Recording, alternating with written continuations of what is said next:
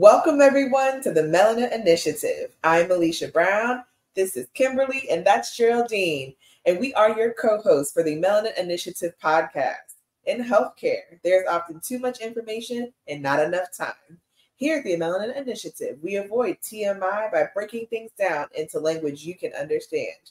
We create a safe space to ask your questions and share our nursing perspective without taking up too much of your time. Today, we'll be talking about thyroid disease. By the end of the episode, it's our goal that you'll be able to explain the role and location of the thyroid, discuss common thyroid disorders, signs and symptoms, causes and risk factors for thyroid disease, and treatment options for various thyroid disorders. Kimberly, why don't you lead us through our disclaimer? Remember, everyone, this show is for educational purposes only. The opinions expressed are our opinions alone. They are not a representation of any of our affiliations. If you're experiencing a medical emergency, you should seek medical guidance and medical attention from your healthcare provider. If you're having a physical emergency, you can call 911. And if you or someone you know is having a mental health emergency, you can call 988. Perfect. Thank you. So I think first we should start very basic and just talk about where the thyroid is and what it does. So ladies, take it away. Why don't we start there? All right. So the thyroid gland is located at the base of the neck. The function of the thyroid is that it produces hormones that regulate the body's metabolism, growth, and development. It plays a role in controlling your heart muscle. It plays a function in your digestive system. It also has a role in brain development and bone maintenance. Its correct functioning also depends on a good supply of iodine in your diet. Great. So yeah, if you're watching us on YouTube, we've put up bringing back our slides because we think it helps with getting the message across. And sometimes these topics can be a little bit easier to digest when you can see something. Mm-hmm. So here we have the thyroid gland, as at the base of the neck, like Geraldine said, and it's in front of the trachea, also known as your breathing pipe. Perfect. And so on top of that, you have four little tiny glands called the parathyroid. Most people don't know they exist unless they have a problem. And they're usually found incidentally, right? Yeah. So actually my mom was having some problems with her thyroid earlier this year where her calcium was elevated. And it had been elevated for maybe like a whole year. And they kept telling her to do different things to try to get those numbers down, taking away like her supplements and changing things in her diet. And it just wasn't going down. And so they were looking at both her thyroid and parathyroid at that time because the parathyroid is associated with regulating your calcium.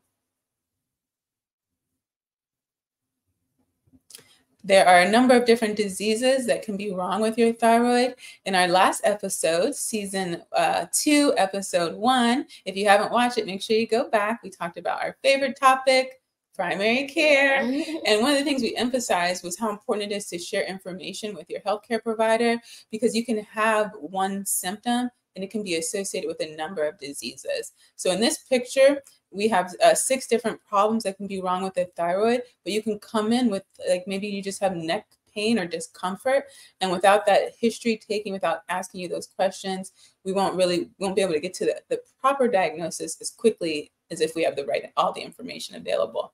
So actually I can't see any of that. So there's the different diseases that are on the screen displayed in front of you are thyroid cancer. There's thyroid nodules, thyroiditis, which could be from inflammation or infection of the thyroid. There's goiter. There's hypothyroidism, which we'll discuss a little bit, and hyperthyroidism, which we will also discuss a little bit further. So as far Go ahead. Yeah, so as far as hypo and hypothyroidism is where the thyroid gland does not produce enough of the thyroid hormone, and inversely, hyperthyroidism is where the thyroid gland produces too much of the thyroid hormone. Having either one is not good. We don't want either one of those. So common causes and risk factors. So I'll start off with hypothyroidism. So common causes and Risk factors of hypothyroidism is autoimmune disease, having thyroid surgery, which essentially is a thyroidectomy where they remove the thyroid gland completely. And we'll get into different reasons why they may do that. Radiation therapy can also affect the thyroid gland. Thyroiditis, like Alicia mentioned, which is the inflammation or infection of the thyroid. And then different medicines as well that you can take. They can affect your thyroid gland and the thyroid hormone. Okay, let's back up to that other picture real quick. So like Geraldine said, your thyroid is responsible for metabolism. So that's either how fast or slow something goes. Mm-hmm. And the body doesn't work the way it's supposed to if things are too slow. So we have a picture here of different symptoms, which I cannot see.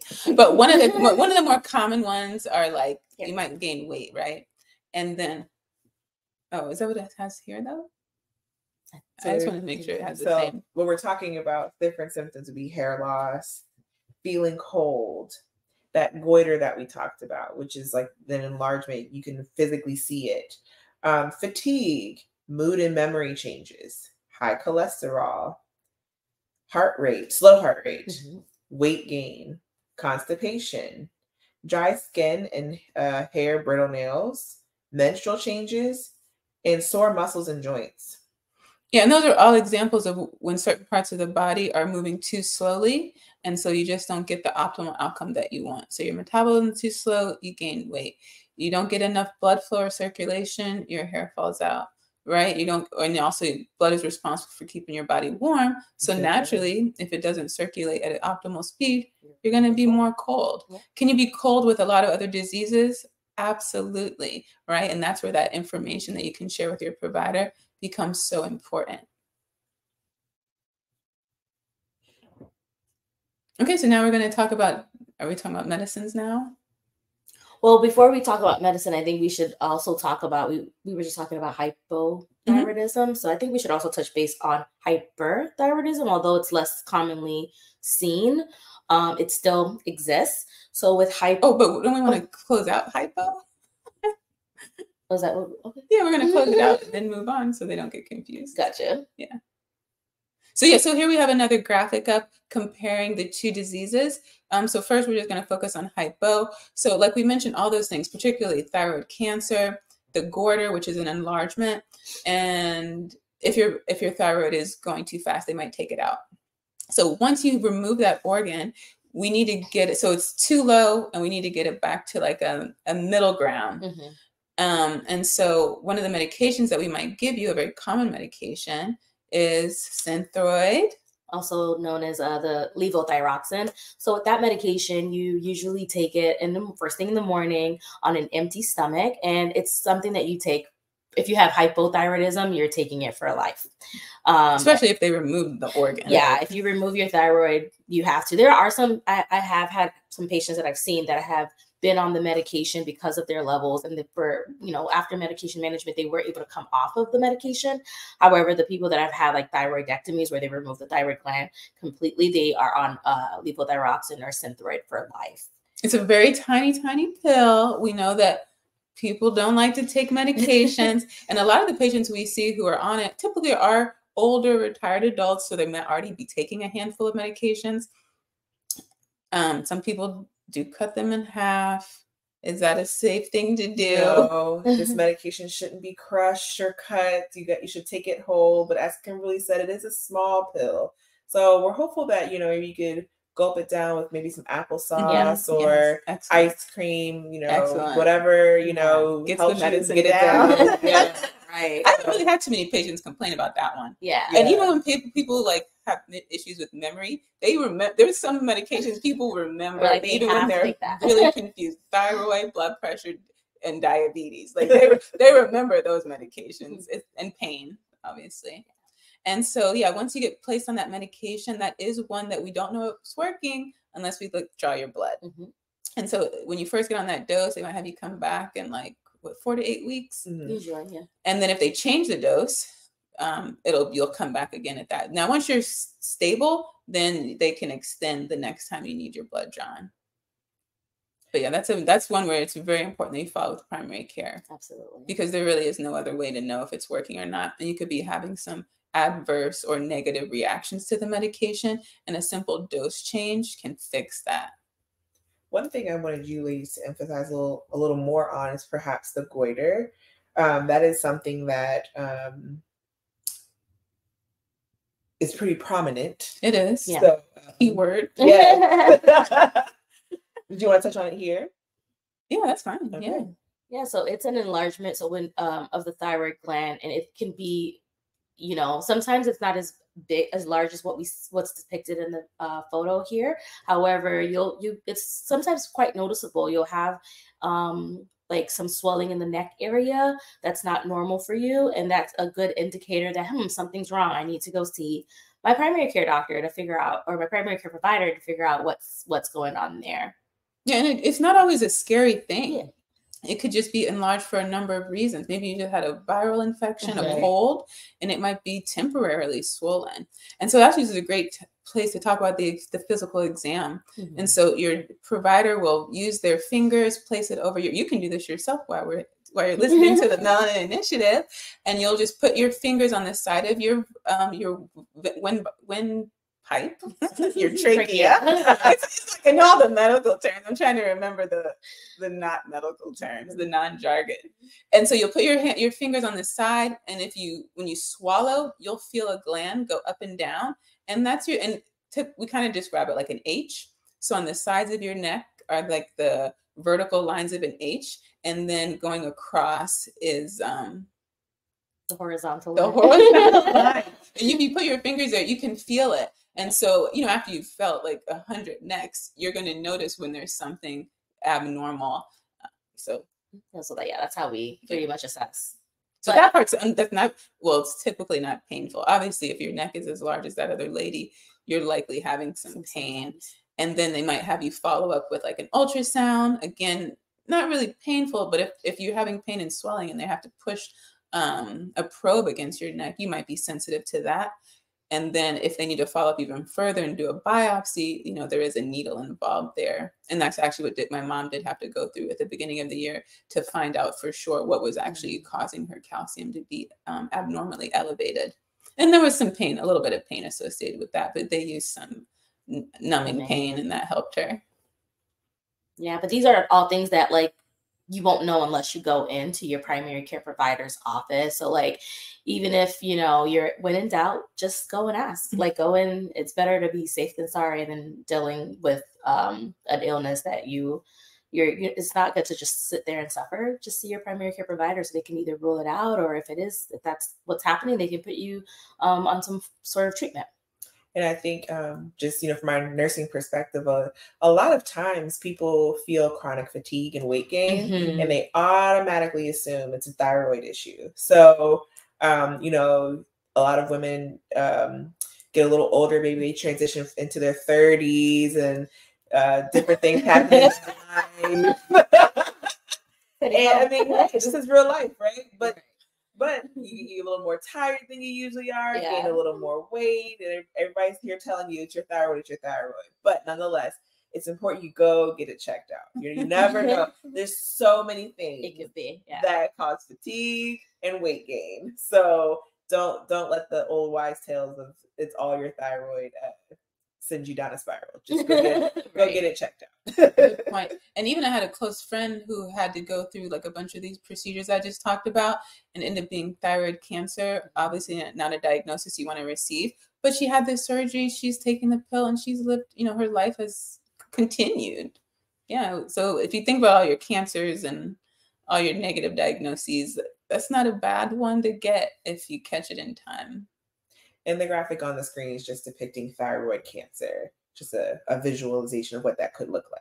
So yeah, there's a small space in your neck. Once you start having these extra growths, it doesn't take long to start causing problems. There's not a lot of room for things that weren't already supposed to be there. So yeah, just go get it checked. And I was telling the ladies, I've heard a few stories where nurses have been watching just like TV, and they've seen a little bit of swelling in someone's neck. They messaged the show, told them their concerns. That person followed up, ended up being diagnosed with something like cancer, had it removed, and they just went on with their life after that. So I think we talked a lot about hypothyroid. Is there anything more that we want to emphasize when it comes to hyperthyroid. I know it's not as common of a thyroid disorder as hypothyroid, but I do think there may be some things worth mentioning. Yeah, great point. So we can put the other graphic that has the side by side. Yeah. That makes it a little bit easier for people to kind of see the difference. Yeah, so as previously mentioned, this hyperthyroidism is when the thyroid gland produces too much of the thyroid hormone. Some of the causes, and sorry, I can't see that either. You might want to. Yeah, Alicia's going to share with us the different symptoms. So I know they have like heart rate can get really fast and excessive sweating. Yeah, so with hyperthyroid, you could have weight loss or weight gain. You could have, I think the weight loss, I think we see the weight loss one more right? Hyper, Increased sweating, nail thickening and flaking, nervousness and anxiety, muscle weakness, diarrhea, racing heart, heat intolerance, puffy or bulging eyes, short and light periods. So pretty much the opposite effects of hypothyroidism are what you would experience in hyperthyroidism. Something I would probably note is the puffy or bulging eyes. So just like with the goiter, that's another thing that is a physical, like a noticer for folks that are experiencing hyperthyroidism. And the exophthalmos, right? Yeah. And then that's usually associated with Graves' disease. So you mentioned like the diarrhea, because remember, we're thinking about metabolism. Correct. So things are moving too quickly, right? And so when your food's not given enough time for water to be absorbed from your intestines, it comes out soft or liquidy even. And then you had mentioned some other ones I really liked. Nervousness and anxiety. Oh, definitely. Right? Yes. Everything is They're impacted. Yeah. Now, not everyone, and so they've recorded a few episodes already for season 2, and I was watching them. And you had mentioned something about anxiety and how that is like a healthy emotion to have, right? And it doesn't mean that it's just a natural part of life. Some, might be temporary. Yeah. And so, just because you have anxiety, it doesn't mean you have thyroid problems. Also, we just want to mention that. I also want to mention that there are some symptoms that both hypothyroidism and hyperthyroidism could have you feeling. So they both could have you feeling fatigue. They both could have you feeling insomnia or the ability to fall asleep. And they both could also have you experiencing hair loss. So those are those 3 kind of symptoms that I previously mentioned, that just because you have them doesn't necessarily mean you have a thyroid issue, but it could mean we have to do some further testing. Right. Yeah. We don't really know. So just keep that in mind as well. That's a great point, because people always think we're supposed to know the answer right away, or that we're actually very common is that we're experimenting on them. And it's not that we're experimenting on you, it's that medicine is a science, and it does take steps to get to the right answer. And so it does require some patience. All right. Let's talk a little bit about Graves' disease. Excellent.